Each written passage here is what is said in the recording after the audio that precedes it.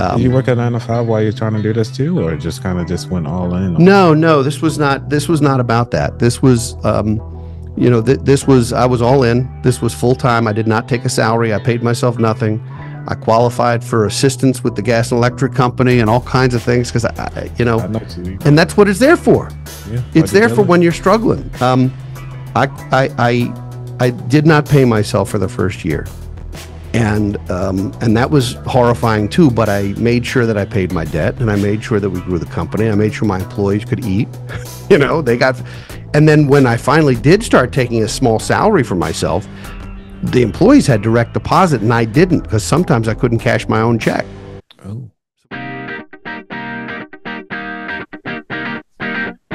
Welcome everybody back to another exciting show of the About That Water podcast.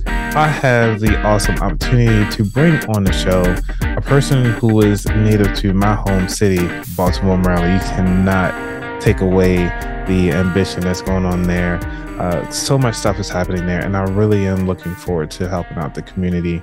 And by doing that, I have to say that this episode is going to be very entertaining and necessary because estate planning is not just for the rich, it is for everybody. And so let's go on and jump right into it. How are you doing today, Derek?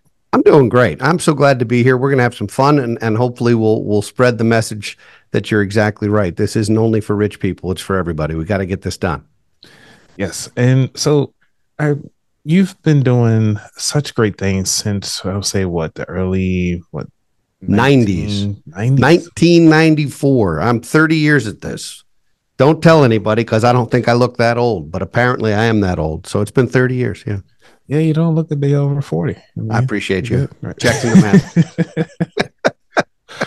Because it's one of the things about, that's scary. First off, people can't even get $1,000 inside their savings account, but yet alone they are talked about, retirement or even estate planning. And so why is it that this is a topic that's not really talked about? Well, nobody likes to talk about their own mortality. So let's start with that. And money carries so much baggage around it. People have shame about money. They have guilt about money. They have all kinds of behavioral, emotional things about money. It's taboo. It's like one of the things, it's like what don't you talk about at a party? You don't talk about politics, religion, and money. Like it's become like the trifecta. And so unfortunately, I think a lot of folks, first of all, we're not taught anything about personal finance in most schools. So as young people, we grow up watching our parents or parent talk about money or deal with money or sometimes stress about money, sometimes fight about money. And no one wants to talk about, well, what's going to happen when I die? And people think estate planning is only for that. There's more to it. And there are lots of things that we need to plan for once we're adult humans that we have to plan for while we're alive that people don't think about.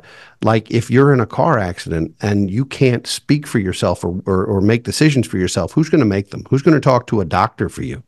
Who's going to talk to a bank for you or a landlord or a boss or anybody else that you need to talk to? You need to appoint people to speak in your stead when you can't, because unfortunately it happens. It happens every day. Yeah. But we see it on the news all the time too. So it's like, especially in Baltimore, I mean, usually you're lucky. I mean, I would just say for me, I was even surprised that I was able to live beyond 25. So I threw a big party when I turned 25. Did you? Wow. Yeah. Wow. And because of that, like I've seen, like, being, I guess, say black in the city, it was just always rough. So, seeing a lot of the gun violence and drugs and stuff like that that's happening, to even think that far. And because it wasn't taught, it's now that I'm like super excited. And that's one of the reasons, like my passion behind starting this podcast is because it's like, I wasn't taught this. And I really wish that we had more conversations about it. So how did you even start thinking about or even come up with the conversation to get it started? Well, I came into this business in a very non-traditional way. I actually did go to college and I studied English and psychology, not finance. Because I actually think more financial decisions that get made and more of these kinds of conversations happen that are qualitative rather than quantitative. I think getting people to be able to speak freely and speak openly about things is really, really important. And it's less about the math. We can figure the math out later, you know? And to your point, if folks are struggling, if they're paycheck to paycheck, or if they're, you say robbing Peter to pay Paul, that kind of thing, then most of this feels esoteric. It feels like right now I got to worry about today. I got to worry about this Friday. I got to worry about this month. And for people in that situation, there are things that and they're hard. There are things that need to happen to try and pull you out of that cycle, because that cycle is not going to solve itself. Yeah. And there's only two ways to improve your finances. You can either make more money or you can spend less money. And life is not getting cheaper. Groceries are more expensive. Gas is more expensive. Life is more expensive. So it's really important to figure out ways to make additional money. And the millennials and the Gen Zs figured out the side hustle before it was a thing. It became a thing. I take no responsibility. I'm a proud Gen Xer. We're small but mighty, and we're usually upset about everything. But nonetheless, the millennials and Gen Zs figured out the side hustle and figured out other ways to make money. And that is hands down the best way to pull yourself out of a cycle, is to improve what the inputs are and not to spend them, not to blow them on stupid stuff. I mean, you have bills you got to pay. We all do. But there are things people do, consumerism, things people shop for they do not need. And some of them feel like status symbols. And you said something very telling, which was you didn't think you'd see 25. Yeah. And I can tell you that was never something that I had to think about. And not to go down a totally different path on a totally different conversation, but that's not something I gave a lot of thought to. But if your listeners, if your audience, and if that's something people are thinking about, the sooner you can improve your own financial status, the sooner you can improve your own social economic status. It's half of it. Half of it is the money. The other half is then making good decisions. And I'm no one to preach about it. That is a hard thing. And I empathize, but I can't. Putting myself in those shoes is almost impossible. Yeah. Try as I may, it's almost impossible. So rather than fake it, what I can say is I am not in that situation. I'm blessed not to be in that situation. But I've seen folks come out of that situation, black or white, frankly.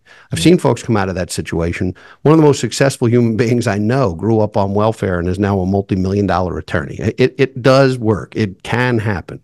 Mm-hmm. But so much of it is around decision-making, and some of it's luck. Some of it's not being at the wrong place at the wrong time. And you and I both know some of this is random. Yeah, right.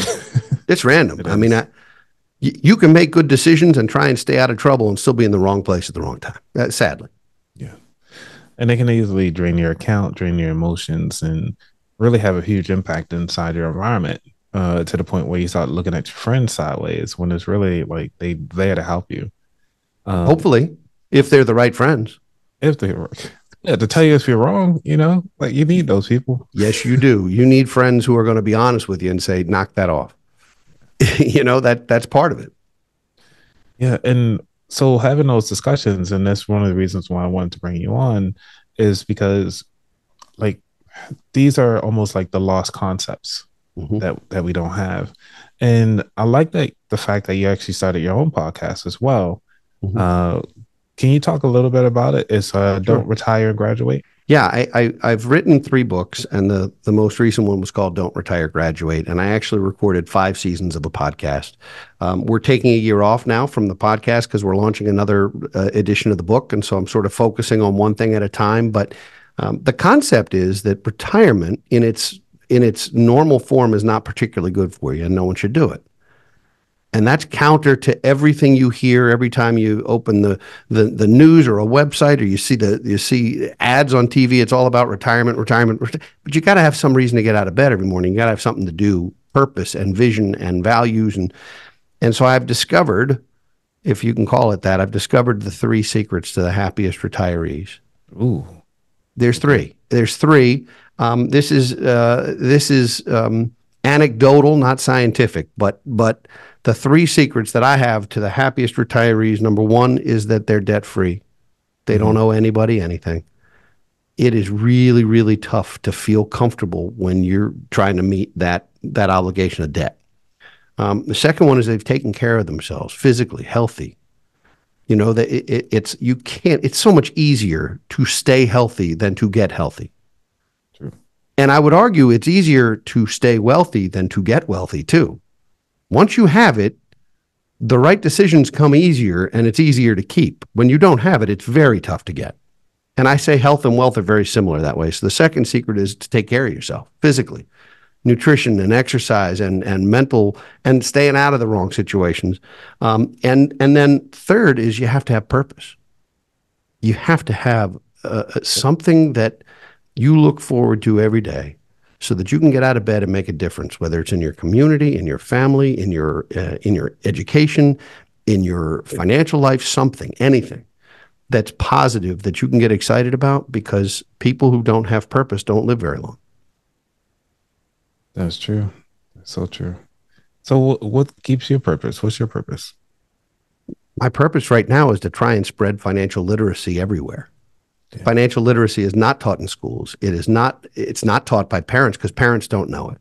True. You know, and half the time the parents who are working 2 and 3 jobs just to make ends meet aren't home to teach it anyway. Even if they do know it, they're not there. And so making sure that people at an early age understand some of the basics, the basic ways to start to build wealth, whatever wealth is. You know, and I quote some philosophers in my book, and one of my favorites is Chris Rock. And what Chris Rock said, Chris Rock once said that the difference between wealth and rich, right? Mm-hmm. And he said, if Bill Gates woke up tomorrow with Oprah's net worth, he'd want to jump out a window. Right. So wealth is relative. So Professor Rock gave me that, and I quoted him in my book. But it's true. And understanding ways to build whatever wealth that is, even if it starts with having a positive account balance and no debt, or having debt half what it was a year ago. So I spent a lot of time in the book. The first full section of the book is really about how to avoid or get out of debt, because unfortunately so many people are struggling with it. You know, you can get a Visa card when you're 18. Mm-hmm. You can get a student loan when you're 18, and it could be huge. But no bank will lend you money to start a business until you have 2 years of tax returns. Like, I started a company. I had to borrow from everywhere, and no bank would talk to me. But they would lend me money to go get a philosophy degree at some liberal arts school. They'd have lent me 6 figures. Mm-hmm. But I could put together a business plan, and they'd say, sorry, we're not talking to you. And that's insane to me. I mean, they end up, I'm not even sure where to start with that, because it's very upsetting. Like, the banks want you to do all this cool stuff. They have the ability to kind of, I mean, I know it's like, you know, to borrow the money, but why? Hold up, you have a business plan to make the money, but yet for education, and also the education ROI is not the same. No, it's not. Because I have an elementary education degree as my undergrad, and the same person that's sitting right next to me has like an engineering degree, and it's like we're paying the same thing. But yet teachers, I was doing my teaching program. I think they were trying to say like, oh yeah, we can hire you as a long-term sub, just kind of coming out or whatever for like $100 a day, and I was like, I would rather volunteer. Yeah. Because I was like, I make more than this as an intern when I was working for NASA. So it's like, this doesn't match. Right. You can't live on it. Yeah. So how do they, I'm sorry, that's a whole nother rant, but. Well, have at it. It's your show. Rant all you want. That's right. I'll try not to rant, but you rant all you want. It's your show. If it's my show, I get to rant. That's the deal. Yeah. Well, I just hate that. It really grinds my gears. It's the way how the federal government is actually putting out the money to kind of fund private institutions to kind of get people into colleges. Yes, we were supposed to have the rat race or whatever to get to the moon and all that fun stuff. The reason why we got the education process now. But to subsidize the education to the point where you actually can give, like you said, like up to 6 figures just for an education, the hope to get a job, right, and not to come trying to further the economy by creating your own business. But yet the people who are the business owners are the ones that get shafted all the time, because talking about pulling yourself up by the bootstraps, literally, in order for you to actually make this happen. All right, let me let you in on a little secret. Okay. Don't tell anybody. It's just between us, all right? Yeah. Just us. Anything government's involved in will be very poorly run. It doesn't matter what level. It doesn't matter who. It's not from poor intentions. It's just that, particularly federally, the government is so massive, it collapses under its own weight. There is no incentive to have a balanced budget. There is no incentive to have programs be efficient. In fact, there's incentive for each department, each agency, each office to spend every penny of their budget every year for fear of losing their budget the next year, that they literally spend to the last nickel, and sometimes then some. And it's the only organization in the United States that can legally print money. So if it runs short, it just makes more money, which just makes your gas $5 a gallon instead of $4 or $3. So again, don't tell anybody, but government could louse up a bake sale. Right. All right. And that's not a political statement, and it's not a rant. I reserve my rant for later. But but you need to rely on private sources and private industry. And you're 100% right. The ROI on education no longer makes sense. No. The cost to attend in so many cases doesn't make sense. And if you come out with an education degree, you're right. It's totally different than coming out with as an electrical engineer. Yeah. You know, or if you're going to med school or law school or even business school, there's ways to improve the possibility of a higher income. You know, in Maryland, we boast that we have the highest per capita income in the United States. Are you feeling rich? Nope. Okay, well, but we have the highest per capita income in the United States. We also have the highest percentage of PhDs in the United States. Mm-hmm. But you know who our biggest employer is? Federal government. Yeah, they are. So, you know, there's definitely a dichotomy here, and we could break it down, but I won't do that to your show. What I will say is there's some practical things that people can do to better their situation from go.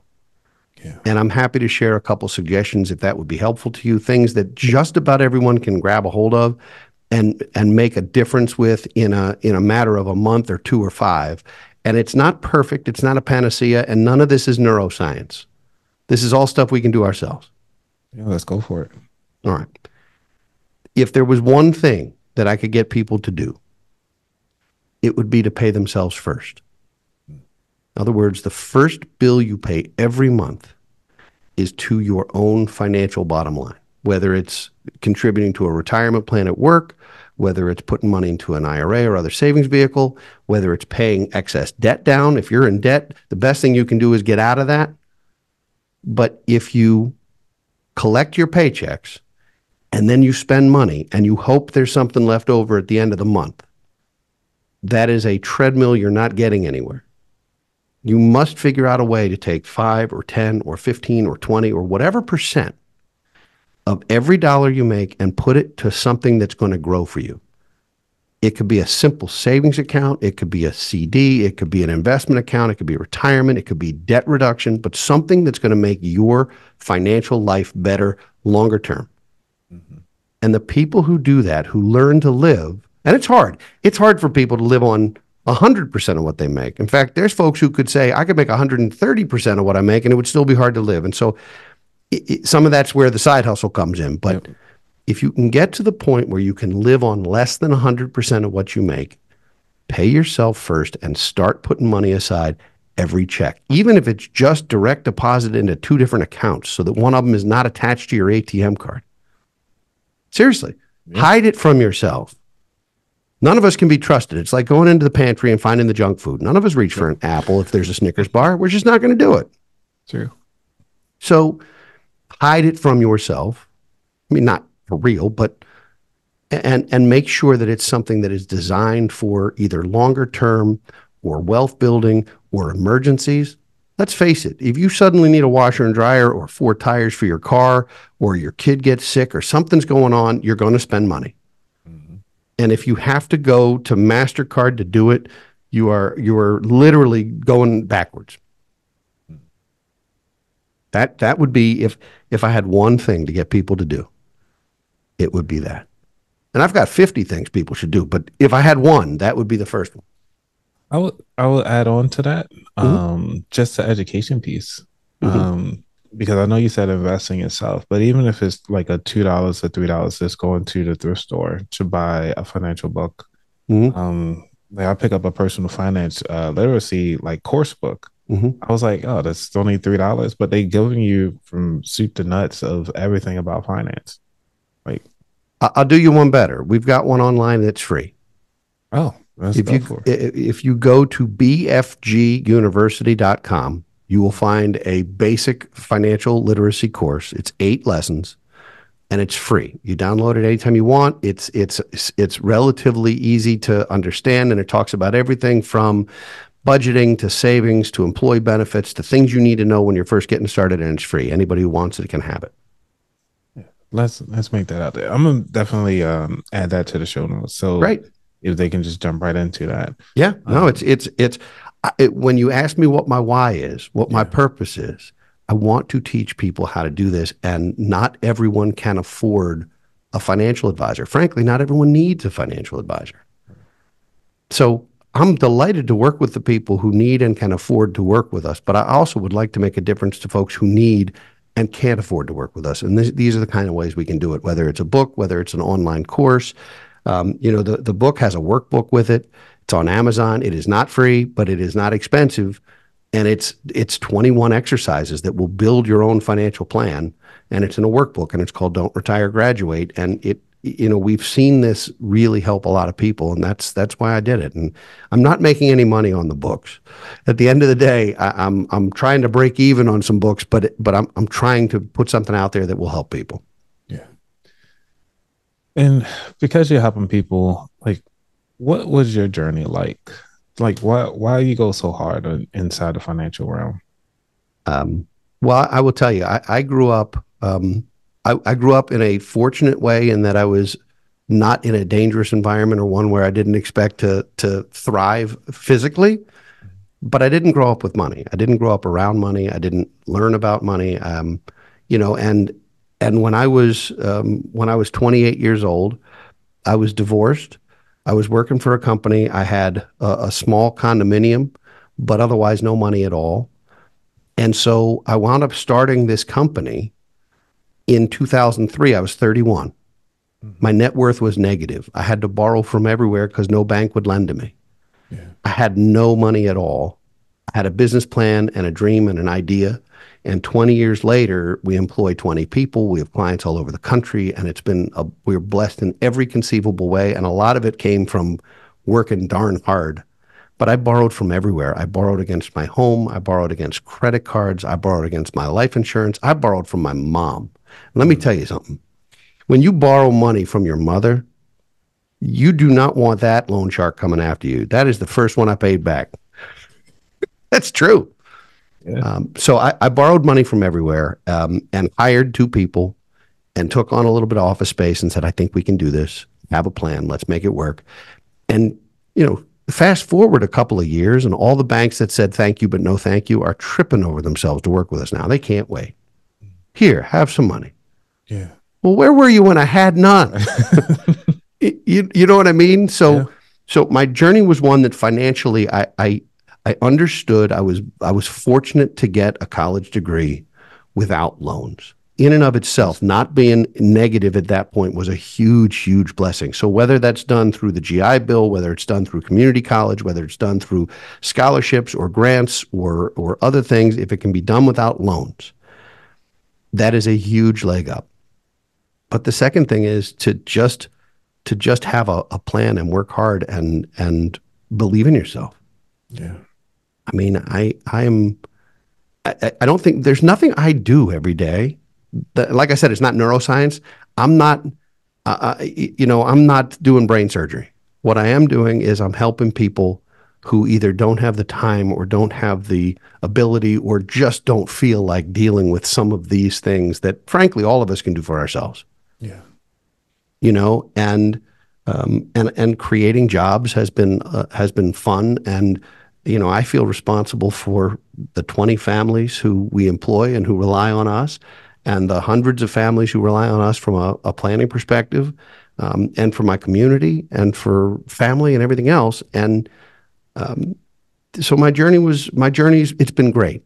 I'm blessed, truly. but it started kind of ugly. It started in a very, for me anyway, a very threatening, like this was either going to work or not. It was sink or swim. Oh I wow. jumped in the deep end and said, I'm going to figure this out or not. Did you work at 9 to 5 while you're trying to do this too, or just kind of just went all in on it? No, this was not about that. This was, I was all in. This was full time. I did not take a salary. I paid myself nothing. I qualified for assistance with the gas and electric company and all kinds of things because I know you. and that's what it's there for. Yeah, It's there for when you're struggling. I, I, I, I did not pay myself for the first year.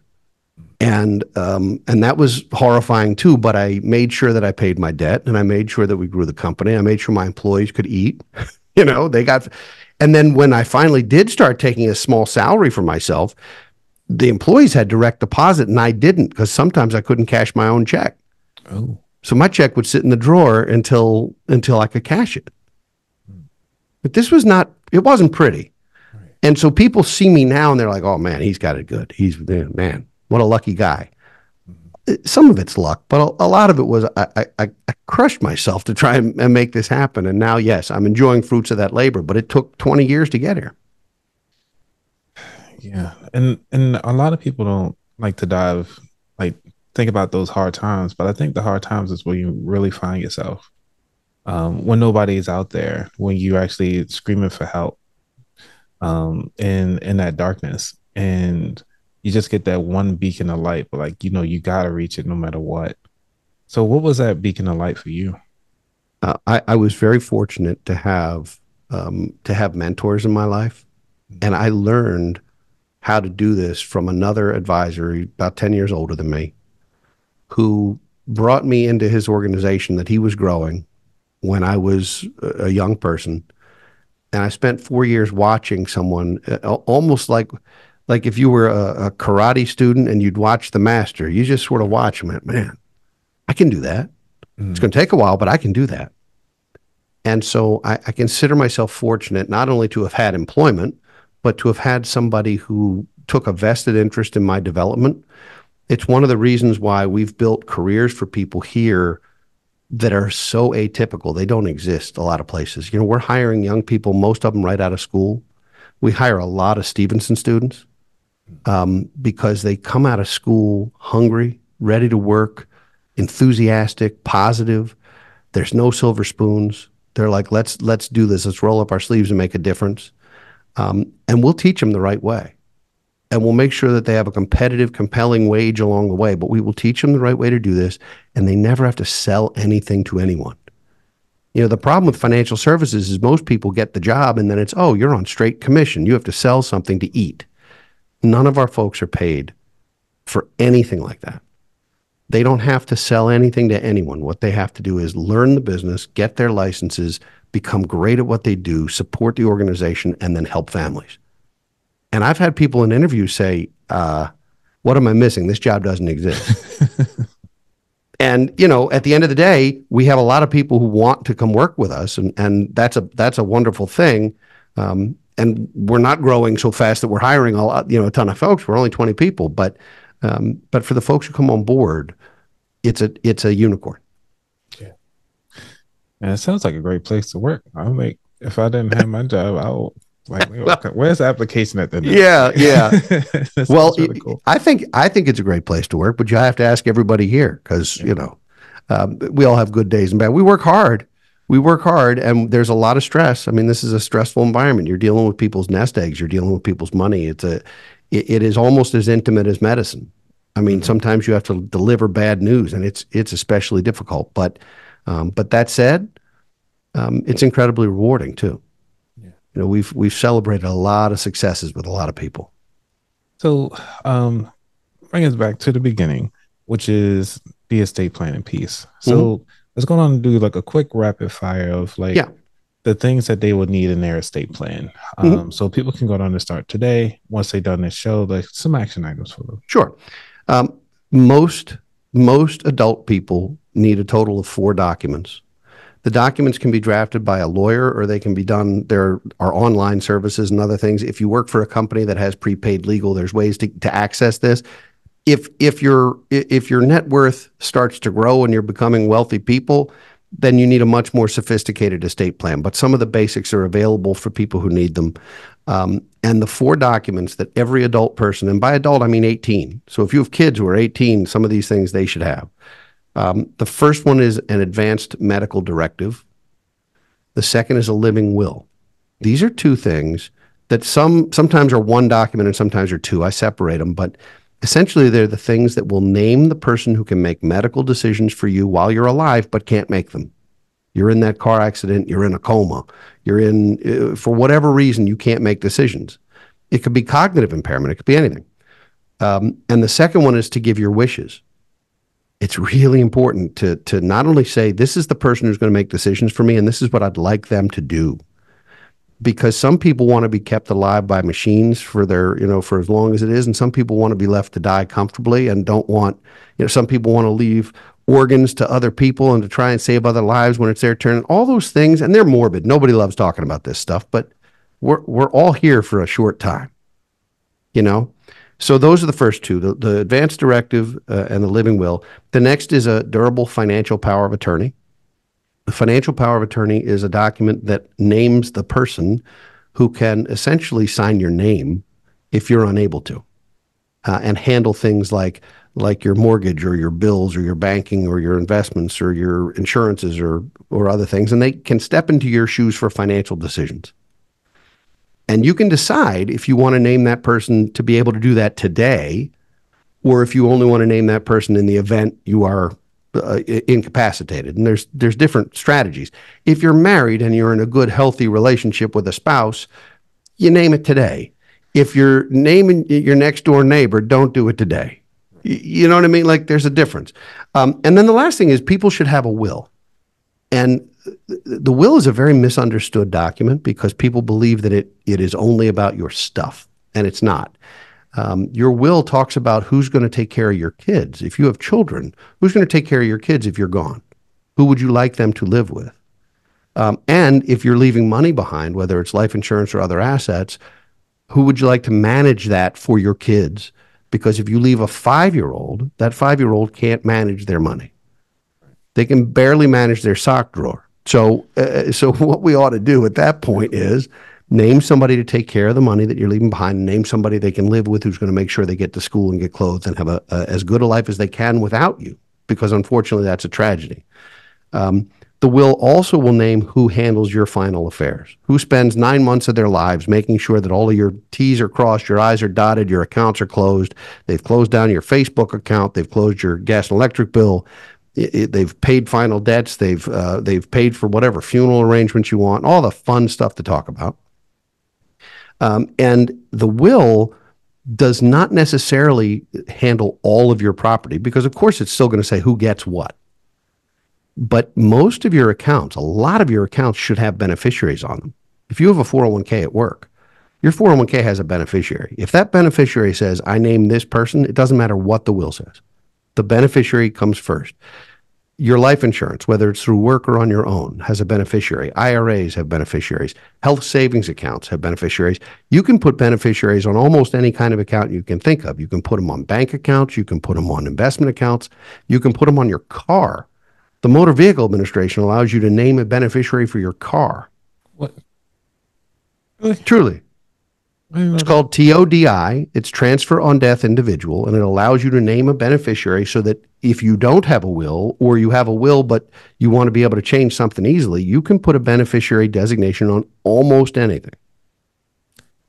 Okay, now that was new. I heard about the rest of them. I didn't know about the car. Yeah. Well, and it's state by state. Maryland allows it. Some states don't. Maryland allows it, and of course it's not free because the DMV has to charge you a fee for something. I think it's $35 or something. But whatever it is, if we encourage married couples not to own cars jointly because it creates liability for them. So if you're in a 2-income household, you have a car in your name, your spouse has a car in your spouse's name, and then you want to make life easy when one of you is widowed, you just put a beneficiary and name each other on it. Did not know that. All right. I'm glad I could teach you something. We've been at this 40 minutes. Let's learn something. And you thought you knew everything. Well, I don't know everything. That's the reason why I have guests on the show. That would be a one-man show. Yeah, I understand. I don't know everything either, by the way. Not even close. Yeah, but this is the reason why I have guests like you on the show, because it's like we go through our lives and we try to figure out like what is the best option for us. And Hmm. personal finance is personal, but some of the times we think that we are doing the right thing Hmm. because we heard somebody else say that's the way to do it, Yeah. but not knowing the intricacies behind it and also the limitations about it. Because like everybody will say, like, go ahead on and buy a house, but what if home ownership isn't really for you? Like, It's it's definitely not for everyone. yeah. House is a horrendous investment. It's a horrendous investment. If you're going to live in it, it's different if you're buying rental properties and you can make money on the property. But if you're buying a house to live in, it's a money pit. It is. And I own a home, and I'm not telling folks not to, but don't do it because you think it's going to make you money. It is going to cost you money every day. Every day. Because right now I got to put new shutters up because the Right. shutters fell down because of the wind. Right. And you'll put the shutters up, and then you'll realize something has to get painted, or you got a hole in your foundation, or you need a driveway or a roof, or whatever it is. You need new bushes in the front yard. Whatever it is, there will always be something. It will always cost you money. You will not get most of that back when you sell the place. A house is a horrendous investment. That's not to say there aren't periods of history where people have sold real estate for a lot more than they bought it for. But buying real estate as an investment is completely different than buying a house to live in. I look at it more so like your vehicle. Like, because you own it, it's there. You don't plan to get rid of it. You don't make money on it. It's helps you. I mean, obviously, it keeps a roof over your head. Makes you comfortable. It makes life a little comfortable. Mhm. And that's ultimately what I look at it as, not like a financial Right. thing. It's psychology. It's your nest. Yeah. I'm not saying don't own a home. I'm saying don't look at the mortgage payment on the house Yes. and a rent payment and assume that it's the same number, therefore it's the same. It is not the same. And most people deduct their mortgage interest and their real estate taxes and so forth. And right now, with the standard deduction being so high, and we haven't talked about taxes, but most people don't even itemize on their taxes anymore, which means they're not using Schedule A, which means they're not even deducting some of the things that are deductible because they don't have enough deductions. 90% of the United States does not itemize anymore, which means things that you're being taught have some tax savings to them might not. So, be aware of that. I mean, I would sooner do my own root canal than do my own tax return. I know people do it. And if your world is simple enough that TurboTax or Jackson Hewitt or H&R Block can solve it, that's great. But when your world starts to get complicated, you need a CPA. And when your world starts to get complicated, that's when you look at a financial advisor or other folks, when you've reached a certain level where it's now complicated beyond what you want to do by yourself. Yeah. Oh man. All right. Let's go on and go to the third subject because I can sit here just pick your brain all day. Well, like I said, I'm very expensive. I'm billing you for this. All right. I'll make sure we get all the free resources. Make sure I got more. I got plenty of free resources. We have plenty of free resources out there. I can point you to a number of them. And BFG, we have a university, which is the online course, and one of them is free. We have a library of resources that has 5 or 6 different white papers that are free about taxes or buying your first home or other things. There are resources everywhere. If you go to our website and you look up BFG Library, and the website is bfgfa.com, and then you can find all these resources, podcast episodes, articles, and the vast majority of it is free. And that's one thing I really like about your program, that you keep in low cost entry. And at this point, I feel like if you have to older than 30 and you're listening to this, there's no excuse to not get yourself in the financial mindset, I would say, because you got to start somewhere and then you start changing your environment around it. Yeah. And you can be a good example for your kids. Yeah. Kids are watching everything we do. Everything. So I don't know if you're a father or not, but if you have kids, you're not, then you have no idea. We didn't plan on having kids. There's a reason why I did a podcast to this is my baby. oh, this is your baby? Well, Yeah. this baby doesn't keep you up at night and spit up in your lap, but and it doesn't need to go to college or anything else. But when you have kids watch what we do and they learn from it, even if we don't mean to be teaching. And so we have to sort of check ourselves a little bit and make sure that we're handling things the right way. Yep. And with that being said, Mm-hmm. on to the third segment, which is the futures. Mm-hmm. And, so what skills or habits that you feel that will take you to the next level in your journey? It's interesting. I'm actually still in school. I've been in school my entire life. So I'm always in different programs. I'm taking a course in philanthropy right now because I'm trying to learn at a much higher level ways in which nonprofits can do fundraising and benefit from the generosity of donors and some of the strategies that work that can help not only from a tax perspective but from a charitable perspective. So I'm having fun with that. I'm also looking at courses on facilitation and doing some group meetings. I started a consulting practice. My retirement plan, which is to never retire, obviously I'm going to graduate, but my retirement plan is instead of doing day-to-day financial advising, it's to do more consulting and coaching and mentoring and teaching and volunteering and to continue to grow the company. We've got incredible people here doing great work. And I'm trying to do more of a one-to-many than a one-to-one. Like, where can I make an impact and reach as many people as possible? And that's one of the reasons why I enjoy these podcasts, because you're reaching an audience I might not otherwise reach. And I hope I've made a difference. If it's in one person's life, it's been a good morning. That's all we need. Good morning. I like that. Make one person's day better, and it's been a good day. Yeah. It'd be nice if somebody did that for me today too, if you'd like. But well, good morning to you too. Yeah, appreciate you. Appreciate you. Is there anything else you want to say before we dive into the final four questions? No, let's do it. Let's do the final four. I'm ready. I like the final four. All right.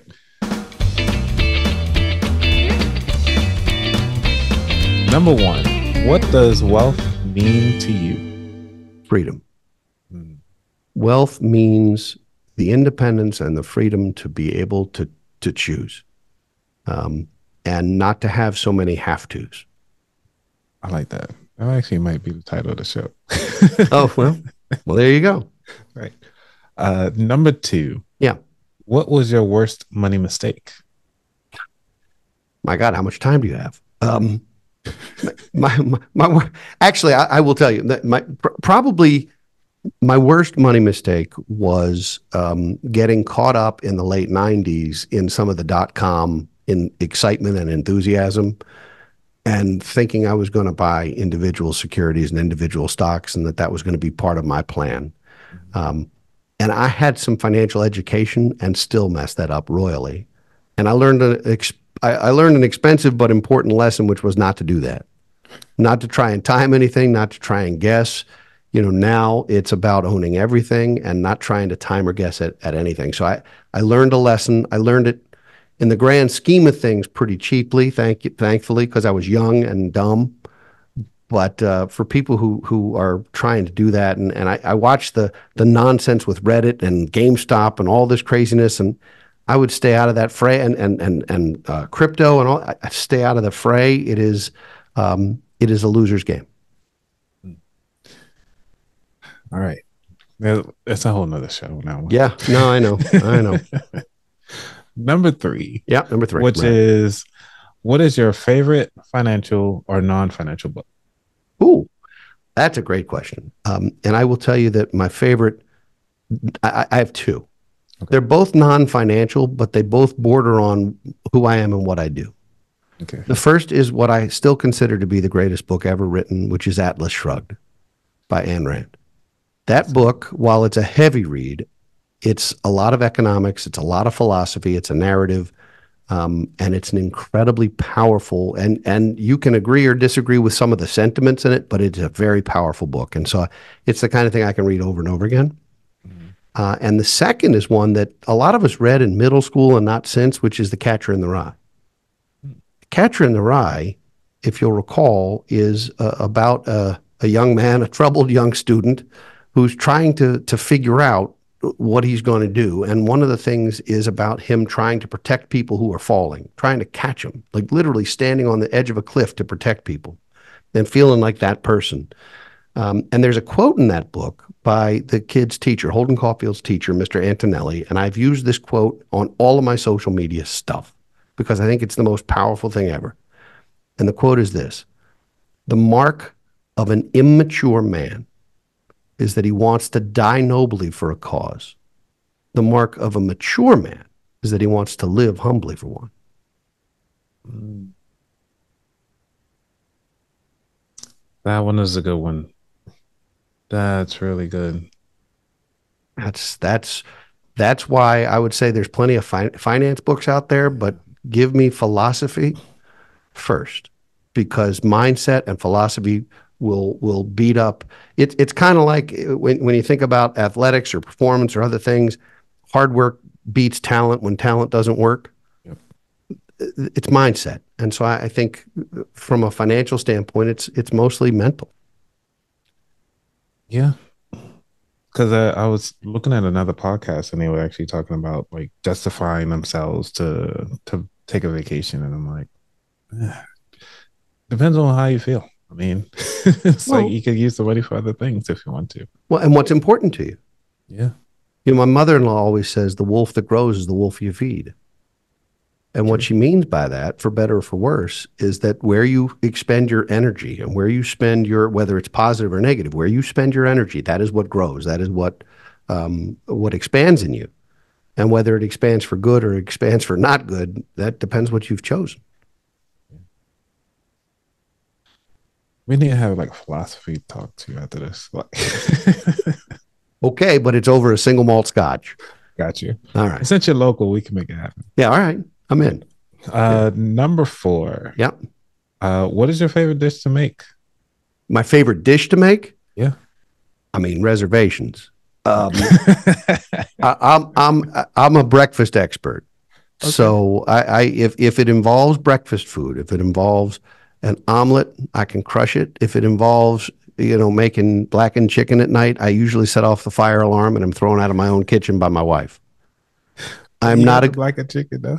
I can't do it. Well, it's blackened. It's blackened. You could break a window with it, but it's blackened. So no, I am not a good cook. I'm not a good cook. I can make breakfast food and I can grill because I have my man card. I can grill. Mm-hmm. But outside of that, you don't want me in the kitchen. Sounds good. Yeah. It's funny that most of the guys on the show, they always say breakfast. I'm a breakfast guy myself. It's like, whip some eggs up, pancakes, some bacon or sausage, whatever. And hey, we good. Throw a bowl of cereal. Yeah, and maybe some fruit so that we're, so we can live longer and healthier. But yeah, other than that, if it's breakfast, I can do it. If it's, I literally have set off the fire alarm in the house. It's horrendous. So I've given up. And my favorite thing to make for dinner is definitely reservations. There you go. I like it. Yeah. Awesome. Yeah, Eric, this was an amazing time. I cannot thank you enough for everything that you've been doing, definitely for the community and definitely for the whole town of Baltimore. I think that this conversation can resonate for a lot of people. And I think this will be one that people can actually have, just as say cooking breakfast or cooking, lunch and dinner and have that open discussion. So if you could just let people know where they can find out more about you and how they can get in touch with you. Sure. I mentioned the website, which is bfgfa.com. And we're all over social media. If you go to Brotman Media or Brotman Consulting Group, you'll find us. We are, thanks to my marketing guru, Sarah, who we talked about offline, we're every place. But I would start there, and there are resources, and you can get some free courses, some free materials. And then, of course, if the book appeals to you, it's on Amazon or any place else you buy books, and that's the book and the workbook combo too. Awesome. Yeah. Well, thank you again. So if you're listening to this, make sure you go ahead on YouTube, go ahead on like and subscribe. If you're listening to this on podcast, make sure you share this with somebody and leave a comment. I like to read those, and definitely the 5-star comments. I like seeing those. They actually get popped up everywhere and get the shout out. So those are pretty cool. All right, everybody. I'm out. Peace.